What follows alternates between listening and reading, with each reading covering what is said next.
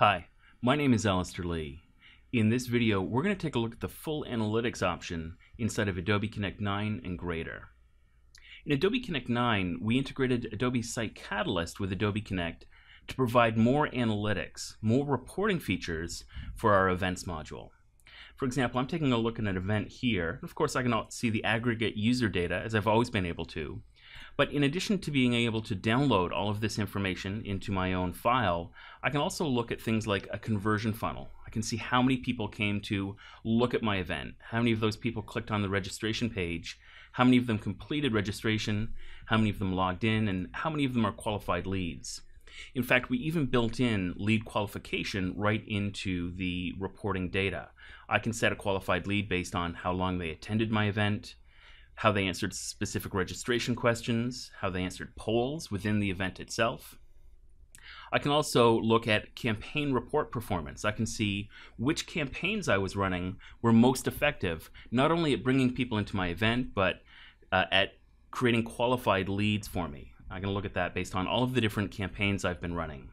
I can also see how people were answering registration questions, and this analytics gives me the ability to really view the in-meeting activities. For example, I can see the level of engagement throughout the meeting based on an engagement report that also shows me the attendance.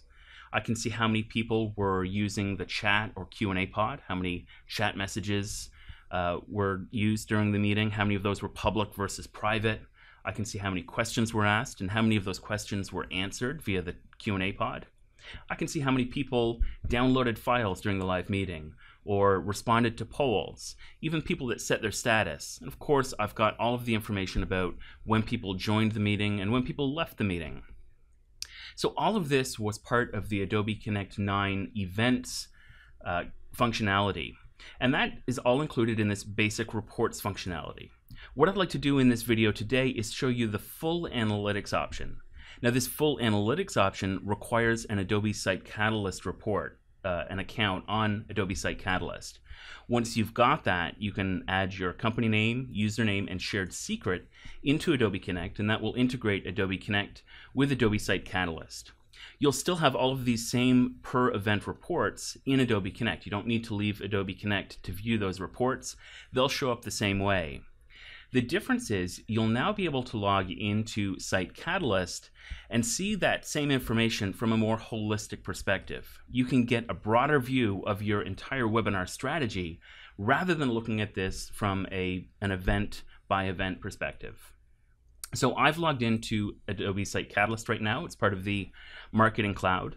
And I've got a webinar details option in my sidebar. I'm going to click on webinar details and you'll see that there's a number of different reports that I can run. And these reports really do correlate to what we were looking at earlier inside of Adobe Connect. I can look at the conversion funnel to see how many people visited my event page, how many of those people registered, logged in, and became qualified leads, campaign performance, registration questions, poll responses, file downloads, attendee status changes, and Q&A pod questions. So a lot of the same types of reports that we had inside of Adobe Connect. The big difference here, of course, is that I'm looking at this, again, from a more holistic perspective. Rather than viewing this for a single event, I can view this for all of my events. And I can filter those events if I'd like as well. Obviously, I've got the ability to set the timeline based on this calendar up in the top right-hand corner. I can set whatever time I'd like, and that will filter those events specific to that timeline. I can also create segments. For example, I can create a segment of events, filtering out only those events, for example, that had the name insurance in their title. And that will give me maybe a better look at a specific segment of events that I'm interested in measuring the campaign performance. The data that I'm being showed is pretty similar. It's showing me, in this case, a funnel of people that came to my event information page. Of those, how many people clicked on the registration page, how many completed registration and actually logged into my event. I'm going to click on webinar details to show you some of the other reports that are available. Let's take a look, for example, at campaign performance. We're able to see some of this information inside of Adobe Connect, but now that I'm using SiteCatalyst, I get a different view. In this case, a bubble chart that's telling me on the horizontal axis how many people clicked on the event information page. On the vertical axis, how many people actually completed the registration, and then the size of the bubbles themselves show me how many people logged in. This gives me a very quick look at all of the different campaigns that I've been running across all of my different events, and which one of those campaigns were most effective at bringing people to my event and actually turning them into qualified leads.